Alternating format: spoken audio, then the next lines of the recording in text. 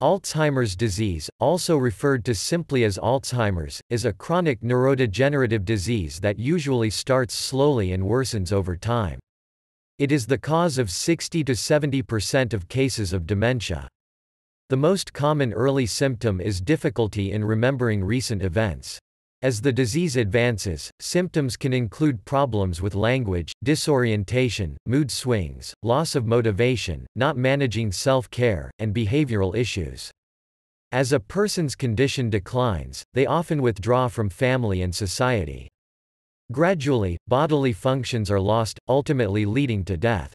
Although the speed of progression can vary, the typical life expectancy following diagnosis is 3 to 9 years. The cause of Alzheimer's disease is poorly understood.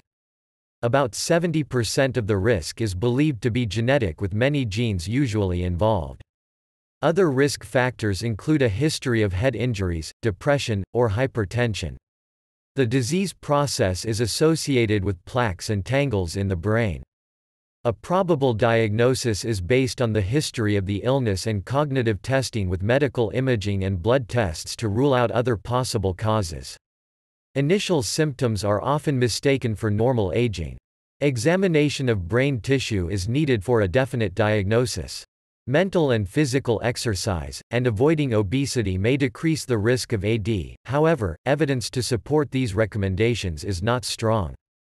There are no medications or supplements that have been shown to decrease risk. No treatments stop or reverse its progression, though some may temporarily improve symptoms. Affected people increasingly rely on others for assistance, often placing a burden on the caregiver. The pressures can include social, psychological, physical, and economic elements. Exercise programs may be beneficial with respect to activities of daily living and can potentially improve outcomes. Behavioral problems or psychosis due to dementia are often treated with antipsychotics, but this is not usually recommended, as there is little benefit with an increased risk of early death. In 2015, there were approximately 29.8 million people worldwide with AD. It most often begins in people over 65 years of age, although 4% to 5% of cases are early-onset Alzheimer's which begin before this. It affects about 6% of people 65 years and older. In 2015, dementia resulted in about 1.9 million deaths. It was first described by, and later named after, German psychiatrist and pathologist Alois Alzheimer in 1906.